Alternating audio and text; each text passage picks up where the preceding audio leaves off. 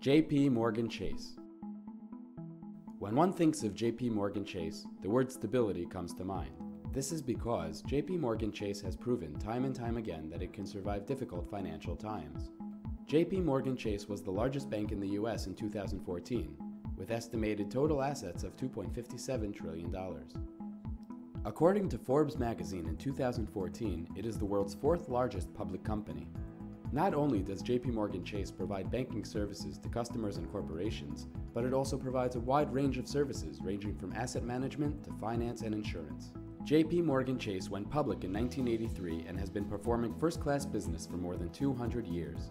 To learn more about assets and how to use them in your trading activity, watch our live shows at SuperTraderTV.com.